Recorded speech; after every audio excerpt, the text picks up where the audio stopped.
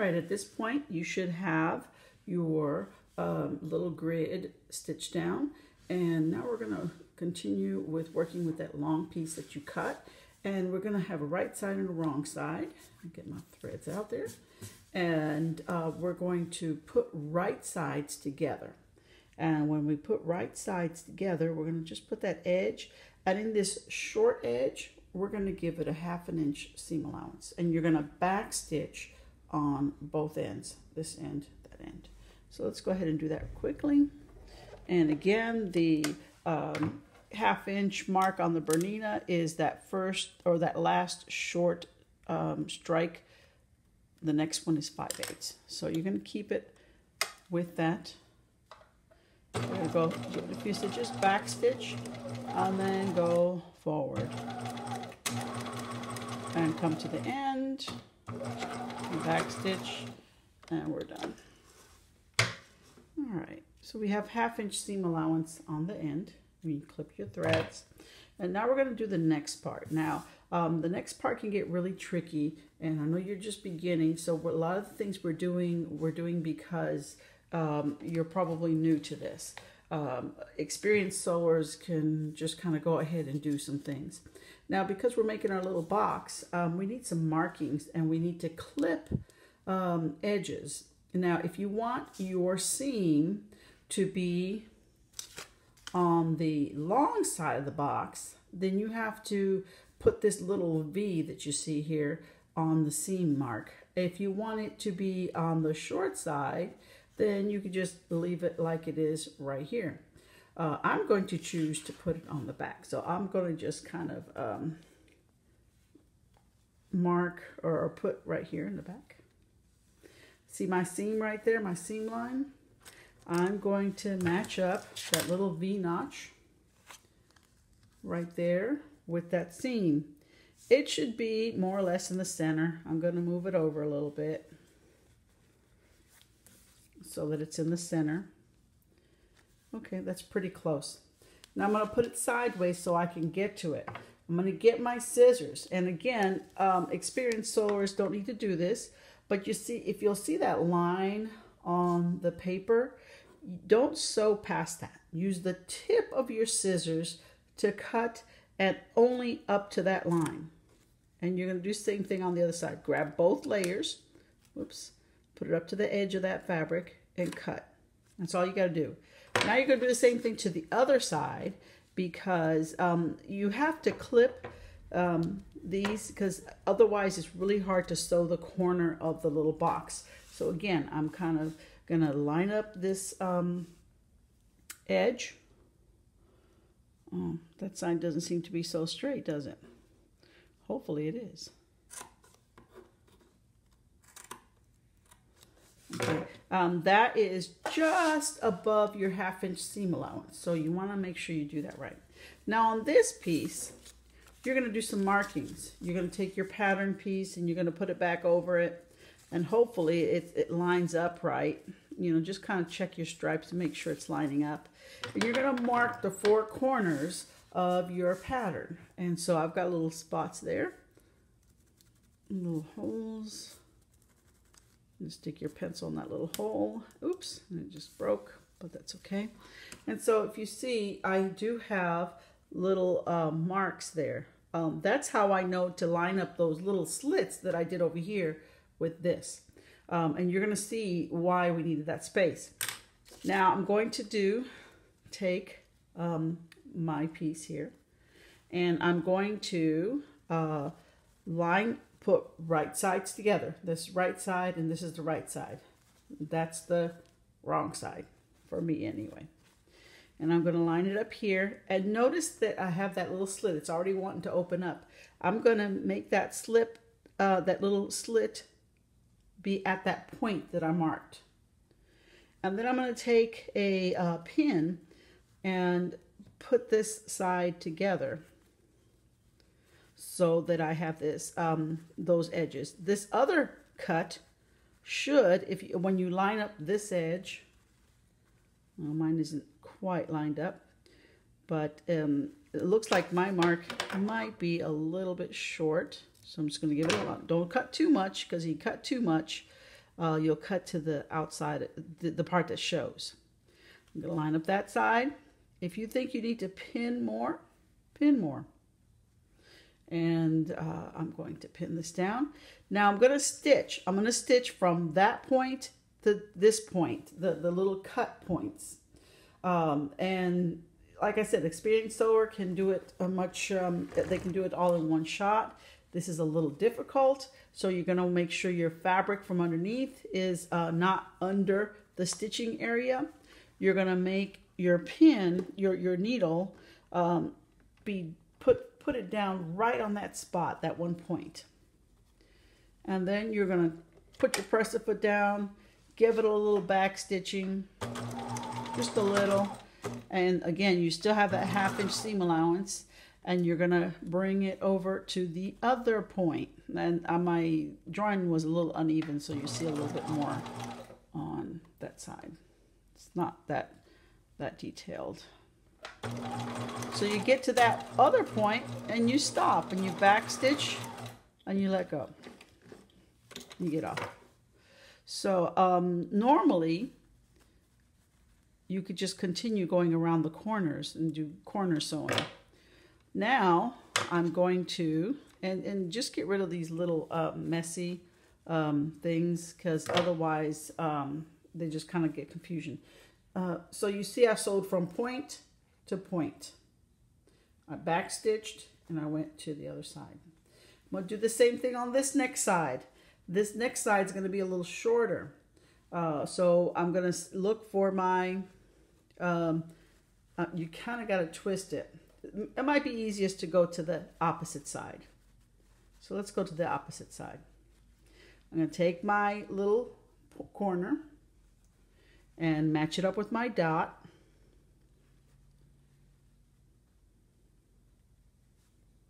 And I'm going to pin it down. And the other side should be fairly matching. Yep, it does. Okay, it's pretty close.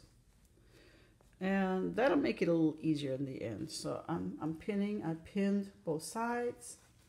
And now I'm going to go ahead and stitch like I did before from those points. Back stitch. It's 1/2 inch all the way across. And I'm almost there, and I'll back stitch, and I'm going to get out. Okay, and you're going to have to do the same thing to the bottom. Again, I'm going to trim all this stuff so it doesn't get too fussy and confusing, and I don't jam the machine. Okay. Okay, so now I've got two sides of my little square sewn together. And then I'm going to now, you can actually see how that the corner wants to spread. Now all I have to do is stitch the ends. You can pin it if you want to, but you see it lays pretty flat. I'm just going to put it in the machine and go ahead and put it at the 1/2 inch mark and back stitch and go to that other point. You got to sew to that other point because it won't be a square. Okay. We could clip the corners. I call this, you know, just kind of these, but you can do that later. Anyway, I just want to show you that. See, this side's pretty much already connected too. So let's go ahead and just stitch across that side.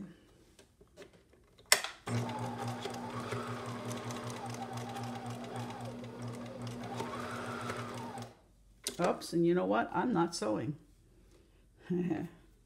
So let's go ahead and do our thread our machine again. Give me a second. I messed up.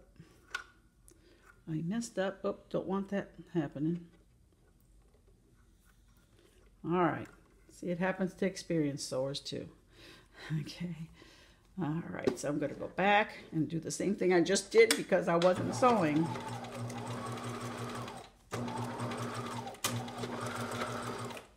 Okay, so now you should have all your sides sewn, and you should have something that looks like a little hat. You're going to do the same thing to the bottom, but the bottom you're going to leave a section open because we got to stuff it. You're eventually going to turn this inside out,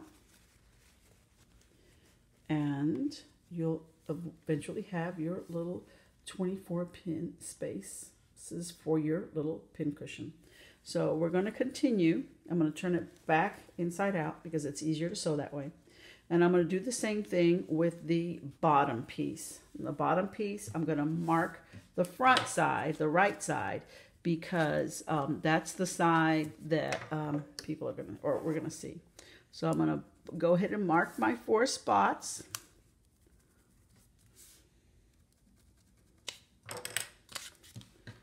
And then I'm going to go ahead and I kind of cut this one twice because I was doing a sample with it or trying to figure out my pattern. So now I don't know which one it is. Let me...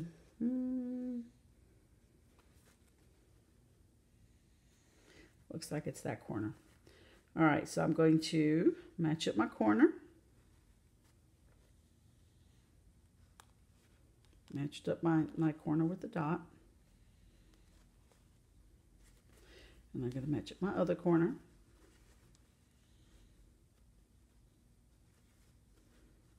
I think that's right. I'm going to go ahead and stitch.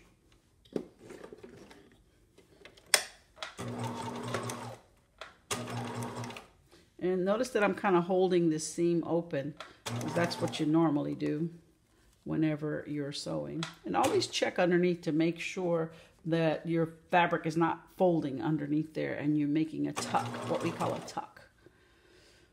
Okay, I think it was my second one that I went to. Okay.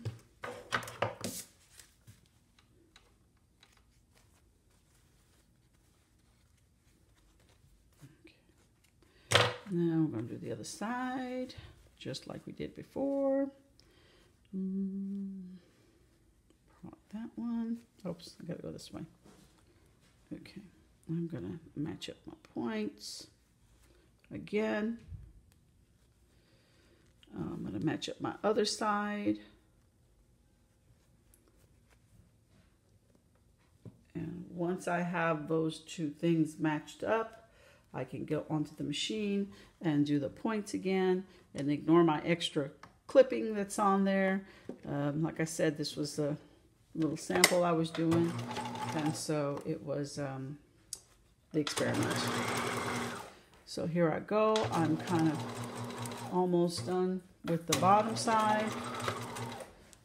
This time when I do things, I'm not going to sew both ends. I'm only going to do one end because I'm going to use that other end to stuff, and I will show you what that is in a minute. Okay, again, I'm going to go to the other side. I'm not even going to pin it. And I'm 1/2 inch seam allowance, and I'm going to stitch across from point to point, and I am almost done. All this stuff on the inside is not even going to show, so we don't have to worry about it too much. If you really, really, really want to get a nice sweet corner, you can clip the corners, but you don't have to. That's something that, you know, I would do. I'm not even going to do it on this end because we're not done.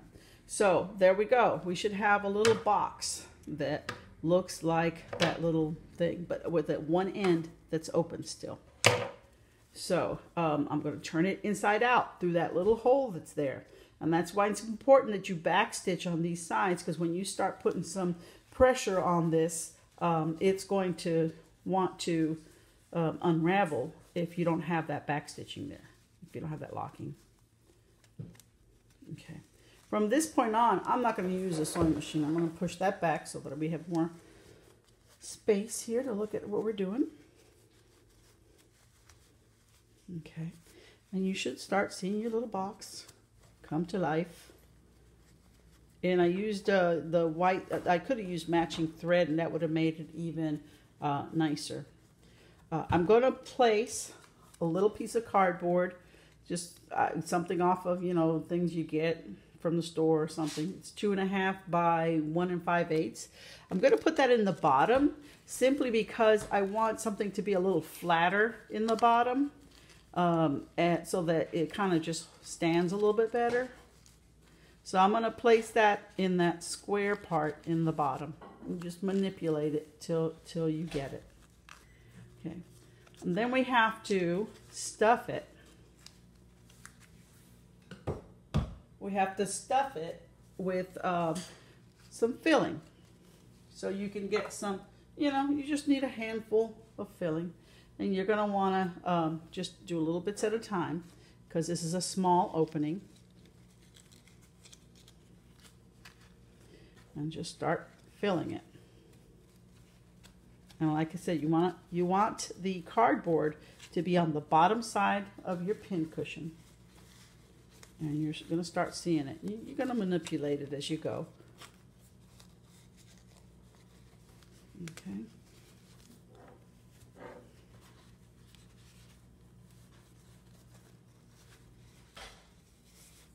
Okay, and then let me kind of just give it a little more.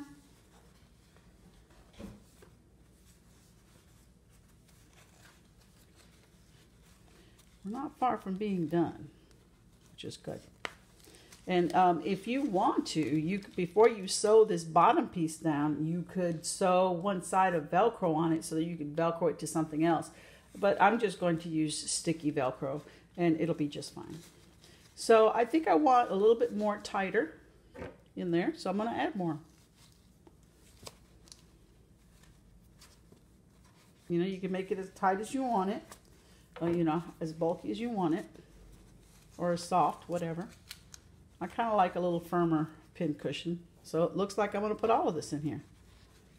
But you have to put it in a little at a time. You won't be able to put it in at one shot. Okay.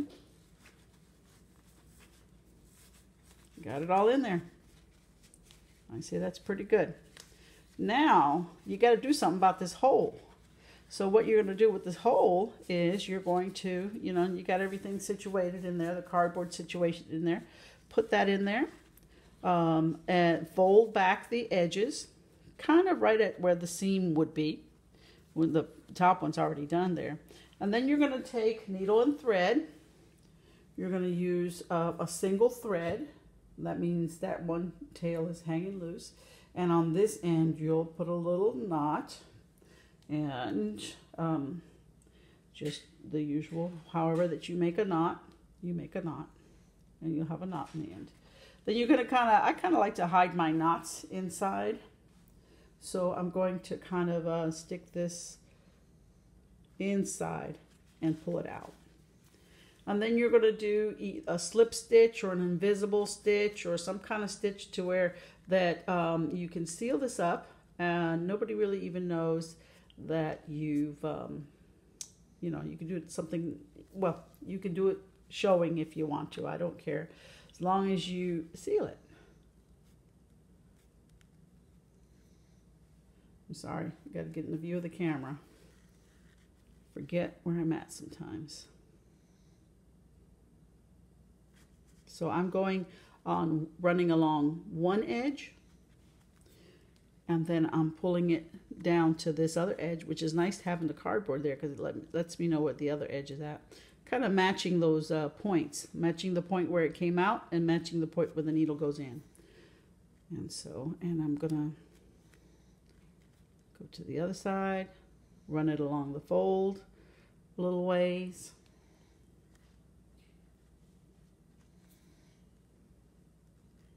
You see when I tightened it, it kind of just went away, right?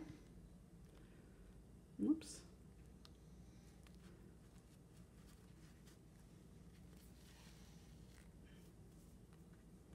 Oops, I almost lost my needle there.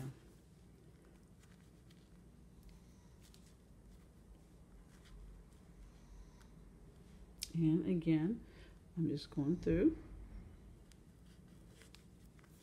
I'm trying to do this quickly so that I can not keep you too long. So if you want to make really pretty nice fine stitches and do matching thread, that'll make it nice too.